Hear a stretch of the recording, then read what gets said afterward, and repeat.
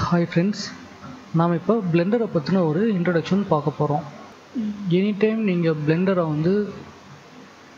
புதுசாக ஓப்பன் பண்ணும்போதும் 3 default objects இந்த சைடில் இருக்கும். ஒன்று கேமரா, இன்னொன்று க்யூப், இன்னொன்று லைட். நீங்கள் க்யூப் வேணும்னா வச்சுக்கலாம், இல்லாட்டி நீங்கள் டெலிட் பண்ணனாலும் பண்ணிக்கலாம். ஃபர்ஸ்ட் பிளெண்டரோட பேசிக் நேவிகேஷன்ஸ் பற்றி பார்க்கலாம். உங்களோட மிடில் மவுஸ் பட்டனை ஸ்க்ரோல் அப் பண்ணிங்கன்னா ஜூம் இன் ஆகும், வீலை ஸ்க்ரோல் டவுன் பண்ணிங்கன்னா ஜூம் அவுட் ஆகும். அண்ட் உங்களோட மிடில் மவுஸ் பட்டனை அழுத்தி பிடிச்சி ரொட்டேட் பண்ணிங்கன்னா சீன் ஆர்பிட் ஆகும். ஷிஃப்ட் பிடிச்சிட்டு மிடில் மவுஸ் பட்டனை அழுத்துனீங்கன்னா அந்த சீன் பேன் ஆகும். ஸோ திருப்பி ஒரு தடவை பாருங்கள். Middle mouse button scroll up down zoom in zoom out. Middle mouse பட்டனை கிளிக் பண்ணிவிட்டு ரொட்டேட் பண்ணிங்கன்னா கேமரா ஆர்பிட்.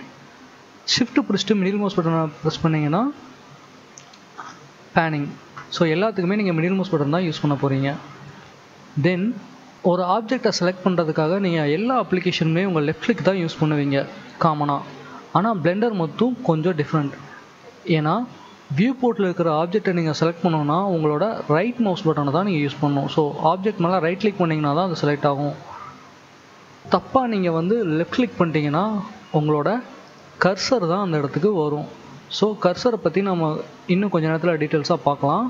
நீங்கள் உங்கள் வியூ போர்ட்டில் ஆப்ஜெக்டை செலக்ட் பண்ணுறதுக்கு ரைட் கிளிக் யூஸ் பண்ணணும். அண்ட் அவுட்லைனர் அண்ட் அதர் ப்ராப்பர்ட்டிஸில் நீங்கள் செலக்ட் பண்ணணுன்னா உங்களோட லெஃப்ட் கிளிக்கை யூஸ் பண்ணணும். புதுசாக ஒரு ஆப்ஜெக்டை நீங்கள் ஆட் பண்ணுறதா இருந்தால் கீழே உங்களுக்கு ஆடுன்னு ஒரு ஆப்ஷன் இருக்குது பாருங்கள். இதை கிளிக் பண்ணிங்கன்னா மெஷ். ஏன்னா நம்ம க்ரியேட் பண்ணுறது எல்லாமே மெஷ் தான். மெஷ்னால் என்னென்னு பார்க்குறீங்களா? சாம்பிளுக்கு நான் உங்களுக்கு ஒரு யூவி ஸ்பியர் க்ரியேட் பண்ணுறேன். இப்போ பார்த்தீங்கன்னா ஸ்பியர் சென்டராக க்ரியேட் ஆகாமல் ஒரு கார்னரில் எங்கேயோ க்ரியேட் ஆகிருக்கு. இதுக்கு காரணம் உங்கள் கர்சர் தான். ஸோ நீங்கள் கர்சரை எங்கே வச்சுட்டு நீங்கள் ஆப்ஜெக்ட் ஆட் பண்ணுறீங்களோ அந்த கர்சரை சென்டர் பாயிண்ட்டாக வச்சு தான் நீங்கள் க்ரியேட் பண்ணுற புது ஆப்ஜெக்ட் க்ரியேட் ஆகும்.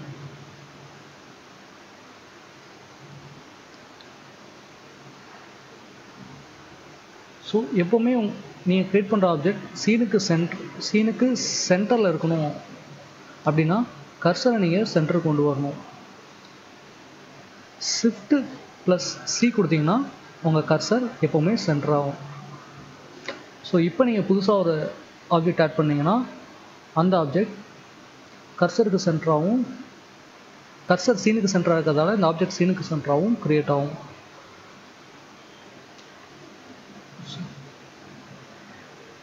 ஒரு ஆப்ஜெக்டை புதுசாக நீங்கள் ஆட் பண்ணணுன்னா இங்கே ஆட் கொடுத்து இதுலேருந்தும் க்ரியேட் பண்ணலாம். அப்படி இல்லாட்டி ஷார்ட்கட் ஷிஃப்ட் ஏ கொடுத்தீங்கனாலும் ஆடோட மெனு உங்களுக்கு க்ரியேட் ஆகும்.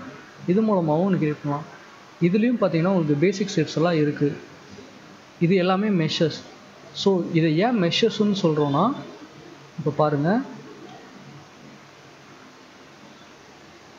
மெஷ்ன்றது 3 காம்பனன்ட்ஸால் ஆனது. இந்த ஸ்லைடை நீங்கள் பார்த்துருப்பீங்க. காம்பனன்ட்ஸ்னால் என்ன? இந்த ஆப்ஜெக்ட் 3 காம்பனண்ட்டால் க்ரியேட் ஆகிருக்கு. ஸோ நம்ம இதை ஆப்ஜெக்ட் மோட்லேருந்து பார்க்குறோம். இந்த ஆப்ஜெக்டை நம்ம இப்போ எடிட் பண்ண போகிறோம். ஸோ இந்த ஆப்ஜெக்ட் மோடை நீங்கள் எடிட் மோடுக்கு மாற்றணும். எடிட் இங்கே பார்த்தீங்கன்னா இதில் நிறைய ஆப்ஷன்ஸ் மாறி இருக்கிறத நீங்கள் பார்க்கலாம். இந்த ஒரு பார் உங்களுக்கு எக்ஸ்ட்ரா க்ரியேட் ஆகிருக்கு. இங்கே பாருங்கள், ஆப்ஜெக்ட் மோடில் அது இல்லை. அண்ட் வேறு ஆப்ஷன்ஸ் இருக்குது. இப்போ எடிட் மோடு வந்தீங்கன்னா வேறு ஆப்ஷன்ஸ் இருக்குது. ஸோ இதுதான் அந்த 3 காம்பனன்ட்ஸ். அந்த 3 காம்பனன்ட்ஸ் என்னென்னு பார்த்தீங்கன்னா, ஃபஸ்ட்டு வெர்டெக்ஸ்ன்றது இந்த டாட்ஸ்.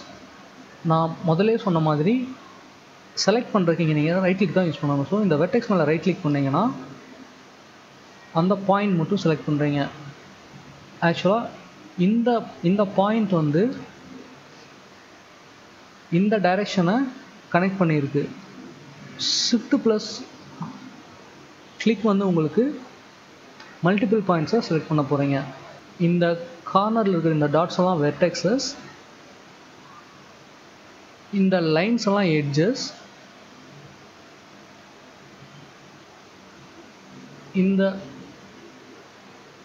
இந்த காம்பேக்டுக்குள்ளே இருக்கிற இந்த இடம், இந்த சர்ஃபேஸை வந்து மெஷ் ஃபேஸுன்னு சொல்கிறோம். ஸோ இது வந்து ஃபேஸ் மோட். பாருங்கள், ஒரு ஆப்ஜெக்டோட 3 காம்பனண்ட்டை வச்சு நம்ம எடிட் பண்ணலாம். உதாரணத்துக்கு நம்ம வெர்டெக்ஸ். இந்த வெர்டெக்ஸை செலக்ட் பண்ணி நீங்கள் இதை எடிட் பண்ணலாம். எட்ஜை செலக்ட் பண்ணிங்கன்னா இந்த 2 வெர்டெக்ஸ் செலக்ட் பண்ணுறதுக்கு இந்த ஒரு எட்ஜை நீங்கள் செலக்ட் பண்ணுறது சமம். இப்போ பாருங்கள், வெர்டெக்ஸ் மூலமாக செலக்ட் பண்ணோம்னா நான் இதை 2 செலக்ட் பண்ணி தான் இதை நகர்த்தணும். இதுவும் ஒரே ஆப்ரேஷன் தான். அதுக்கு பதிலாக இந்த 2 வெர்டெக்ஸும் சேர்ந்தால் தான் ஒரு எட்ஜு. ஸோ அதுக்கு பதிலாக நான் இந்த ஒரு எட்ஜை செலக்ட் பண்ணுறதும் ஒன்று தான். அதே மாதிரி பாருங்கள், நான் இந்த வெர்டெக்ஸ் ஷிஃப்ட் பிடிச்சி இந்த வெர்டெக்ஸ், அகைன் இந்த வெர்டெக்ஸ், இந்த 4 வெர்டெக்ஸும் செலக்ட் பண்ணுறது ஒன்று தான். இந்த ஒரு ஃபேஸை செலக்ட் பண்ணுறதும் ஒன்று தான்.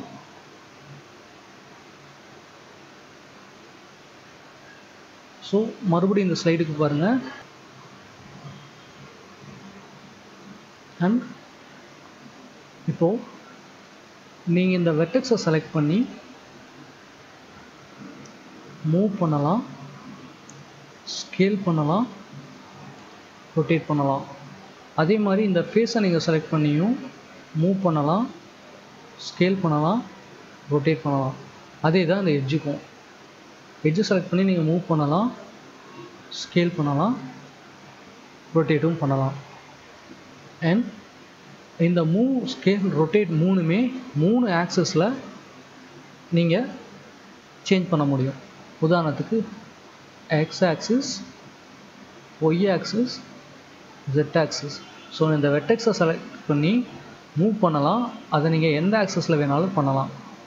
X axis, Y axis, jet axis. அதே மாதிரி நீங்கள் ஈவனாக ஸ்கேலுக்கும் பண்ணலாம், ரொட்டேட்டுக்கும் பண்ணலாம்.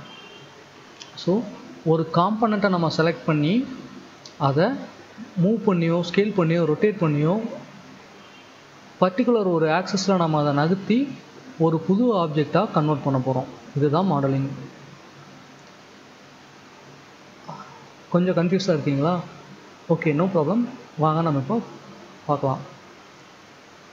ஃபர்ஸ்ட், இப்போ நம்ம பார்க்குறது இதோட பர்ஸ்பெக்டிவ் வியூவில் பார்க்குறோம். பிளெண்டருக்கு பிளெண்டர் மட்டும் இல்லை, எல்லா 3D அப்ளிகேஷனுமே மொத்தம் 4 வியூஸ் இருக்கும். First perspective view. பர்ஸ்பெக்டிவ்ன்றது நம்ம ஒரு ஆப்ஜெக்ட் எப்படி இருக்குது அதோட பர்ஸ்பெக்டிவை நம்ம ரொட்டேட் பண்ணி பார்த்துக்கிறதுக்கான ஒரு வியூ. அதுக்கப்புறம் ஃப்ரண்ட் வியூ. இது ஃப்ரண்ட்டில் எப்படி இருக்கணும் அப்படின்னு பார்க்கணுன்னா உங்களோட வியூவை நீங்கள் ஃப்ரண்ட்டுக்கு பார்க்கலாம். ஸோ ஃப்ரண்ட் வியூக்கு ஷார்ட்கட் 1 ப்ரெஸ் பண்ணிங்கன்னா உங்களுக்கு ஃப்ரண்ட் வியூ வரும். இப்போ பார்த்தீங்கன்னா ஃப்ரண்ட்டில் பர்ஸ்பெக்டிவாக இருக்குது. பர்ஸ்பெக்டிவ் வெர்சஸ் ஆர்த்தோகிராஃப் வியூ அப்படின்னா என்னன்னு பார்த்தீங்கன்னா, இப்போ இந்த கிரிட்டு பாருங்கள். இந்த கிரிட்டு வந்து சரிசமமாக இருக்கிற கிரிட்டு தான். எல்லா ஆக்சஸும் சரியாக தான் இருக்குது. ஆனால் பின்னாடி போக போக போக அதோட ஸ்கேல் வந்து நம்ம ஐ பர்ஸ்பெக்டிவ் மாதிரி சின்னதாகிட்டே போகுது. இதை வந்து நம்ம பர்ஸ்பெக்டிவ்னு சொல்கிறோம். ஆர்த்தோகிராஃபிக் வியூனா இது பர்ஸ்பெக்டிவில் ஸ்கேல் ஆகாமல் அதோட ஆக்சுவல் சைஸை பார்க்குறது orthographic view. So any time நீங்கள் பர்ஸ்பெக்டிவ் டு ஆர்த்தோகிராஃபிக் ஸ்விட்ச் பண்ணணுன்னா உங்களோட நம்பர் பேடில் 5 யூஸ் பண்ணுங்கள். So number bad 1 for front view, number bad 5 அதில் ஆர்த்தோகிராஃப் வியூ. இப்போ ஃப்ரண்ட் ஆர்த்தோகிராஃப் இதில் பார்த்தீங்கன்னா நம்ம பாக்ஸோட பர்ஃபெக்ட் அலைன்மெண்ட் நமக்கு தெரியுது. ஸோ இந்த ஆப்ஜெக்டை நம்ம ஃப்ரண்ட்டில் இருந்து பார்த்தா எப்படி இருக்கும் அப்படின்றத நம்ம இப்போ பார்க்குறோம். எனி டைம் நீங்கள் எனி வியூவில் இருந்தும் உங்கள் மிடில் மவுஸ் பட்டனை ரொட்டேட் பண்ணுறது மூலமாக பர்ஸ்பெக்டிவ்க்கு நீங்கள் வரலாம். 1 for front view, 3 for side view, 7 for top view. Cube அப்படின்றதுனால அது எல்லா சைட்லேயும் ஒரே மாதிரி பர்ஸ்பெக்டிவாக தான் இருக்குது. ஸோ நம்ம வேறு ஒரு ஆப்ஜெக்டை வச்சு இதோட வியூ போட்டை நம்ம செக் பண்ணி பார்க்கலாம். ஷிஃப்ட் ஆட் மெஷ் மங்கி. ஸோ இப்போ இந்த மங்கியோட ஹெட் பாருங்கள், இதுதான் இதோட ஃப்ரண்ட் வியூ. ஸோ ஃப்ரண்ட்டில் இந்த மங்கியோட ஷேப் எப்படி இருக்குது. இப்போ நம்ம இந்த மங்கியை ஃப்ரண்ட் வியூவில் வந்து பார்க்குறோம். அதனால் நமக்கு ஃப்ரண்ட்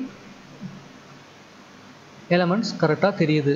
ஸோ நெக்ஸ்ட் வந்து நீங்கள் 3 ப்ரெஸ் பண்ணிங்கன்னா இதோட ரைட் சைடு வியூ தெரியுது பாருங்கள். ஸோ சைடில் இந்த மங்கி ஹெட் எப்படி இருக்குன்றதை நம்ம பார்க்குறோம். அகெயின் 7 ப்ரெஸ் பண்ணிங்கன்னா டாப்பில் இந்த மங்கியோட ஹெட் எப்படி இருக்குன்றதை நம்ம பார்க்குறோம். ஸோ நாம் இப்படி வந்து பார்க்குறது ஃப்ரண்ட், இப்படி ரொட்டேட் பார்க்குறது ரைட், இப்படி மேலே பார்க்குறது டாப். இதுக்கு நேர் ஆப்போசிட்டில் நீங்கள் Ctrl+1 ப்ரெஸ் பண்ணிங்கன்னா, ஸோ 1 ப்ரெஸ் பண்ணிங்கன்னா எப்போவுமே நீங்கள் ஃப்ரண்ட் வியூ பார்ப்பீங்க. Ctrl+1 ப்ரெஸ் பண்ணிங்கன்னா பேக் வியூ. 3 ப்ரெஸ் பண்ணிங்கன்னா உங்கள் ரைட் வியூ பார்ப்பீங்க. Ctrl+3 ப்ரெஸ் பண்ணிங்கன்னா உங்களோட லெஃப்ட் வியூ பார்க்கலாம். ஸோ 7 ப்ரெஸ் பண்ணிங்கன்னா உங்களோட டாப் வியூ பார்ப்பீங்க. Ctrl+7 ப்ரெஸ் பண்ணிங்கன்னா உங்களோட பாட்டம் வியூவை பார்க்கலாம். எனி டைம் நீங்கள் எந்த வியூவில் இருந்தும் உங்கள் மிடில் மவுஸ் பட்டனை கிளிக் பண்ணி ஆர்பிட் பண்ணிங்கன்னா உங்களோட பர்ஸ்பெக்டிவ் வியூக்கு வந்து பார்க்கலாம்.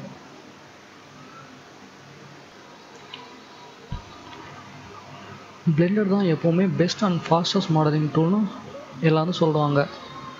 அதுக்கு காரணம் அதோட shortcuts and fast editing methods தான். ஸோ ஒரு சில முக்கியமான ஷார்ட்கட்ஸை மட்டும் நாம் இப்போ இந்த கிளாஸில் பார்க்கலாம். ஃபஸ்ட்டு ஒரு ஆப்ஜெக்ட் ஆட் பண்ணுறதுக்கு Shift+A கொடுத்தீங்கன்னா புது ஆப்ஜெக்டை நீங்கள் க்ரியேட் பண்ணலாம். இப்போ நான் ஒரு மெஷ் க்ரியேட் பண்ணுறேன், அது க்யூப். இதுக்கு நாம் 3 ஆப்ரேஷன்ஸ் பண்ண போகிறோம். இதான் நீங்கள் ப்ரீவியஸ் கிளாஸ்லேயே பார்த்துருப்பீங்க. மூவுக்கு கிராப்னு வச்சுக்கலாம், ஏன்னா கிராப்னாலும் நகர்த்துறது தான். அதுக்கு ஃபஸ்ட் லெட்டர் வந்து G. ஸோ G ப்ரெஸ் பண்ணிவிட்டு உங்கள் மவுஸ் நகர்த்தினீங்கன்னா அந்த ஆப்ஜெக்ட் நகரும். ஸோ இந்த ட்ரான்ஸேஷன் ஓகே அப்படின்னா உங்கள் லெஃப்ட் கிளிக் ப்ரெஸ் பண்ணிங்கன்னா இங்கே ஸ்டேபிளாக இருக்கும்.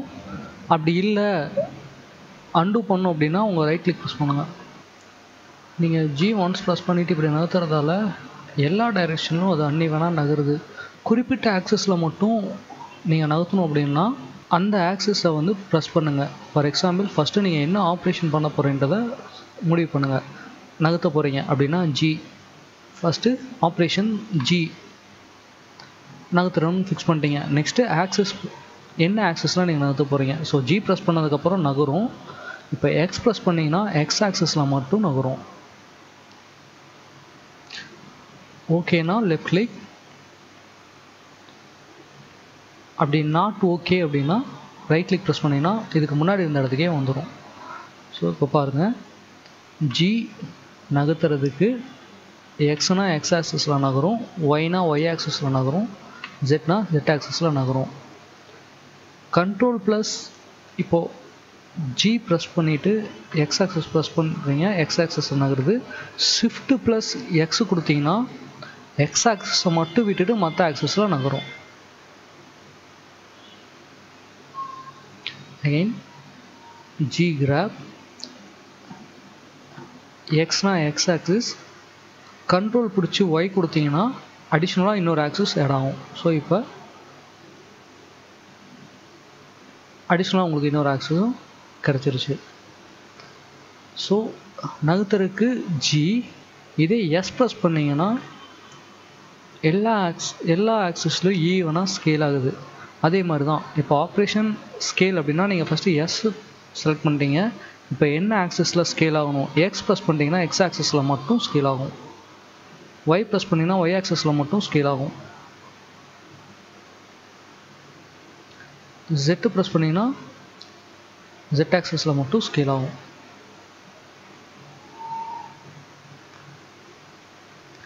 இதே தான் ரொட்டேஷனுக்கும். ஸோ ஃபஸ்ட்டு நீங்கள் ஆப்ரேஷன் செலக்ட் பண்ணணும். ரொட்டேட் பண்ண போகிறீங்கன்னா ஆர், எல்லா ஆக்சஸ்லையும் அன்னிவனாக ரொட்டேட் ஆகிட்டு இருக்கு.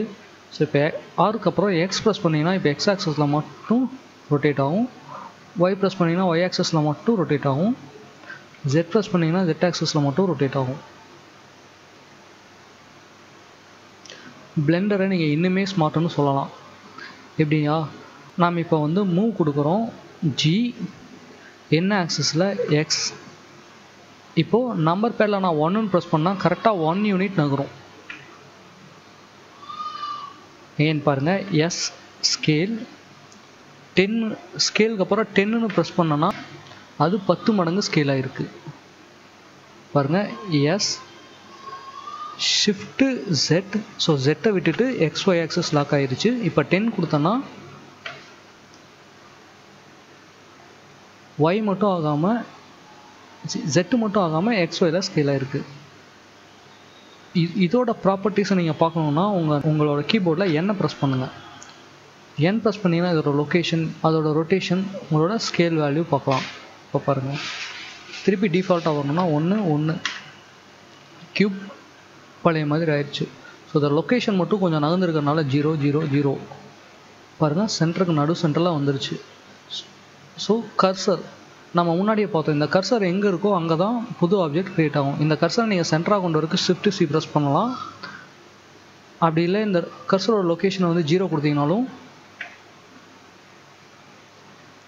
சென்டருக்கு வந்துடும். அதே மாதிரி தான் நீங்கள் இதில் ஒர்க் பண்ணுறது ஒன்று தான், இங்கே நீங்கள் ஒர்க் அவுட் பண்ணுறதும் ஒன்று தான்.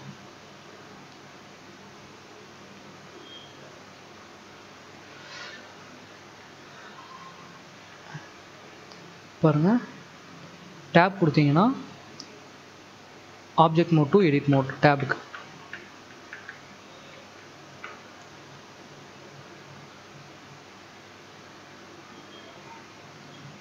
செலெக்ஷன்,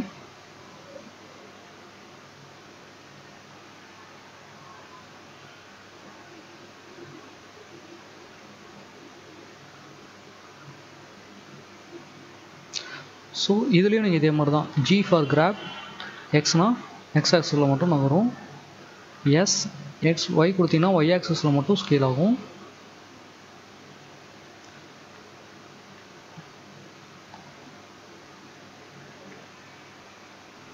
ஸோ நெக்ஸ்ட் கிளாஸில் நம்ம ஒரு டீ கப் எப்படி க்ரியேட் பண்ணலாம், கப் அண்ட் சாசர் க்ரியேட் பண்ணலான்னு நெக்ஸ்ட் கிளாஸில் நம்ம பார்க்கலாம்.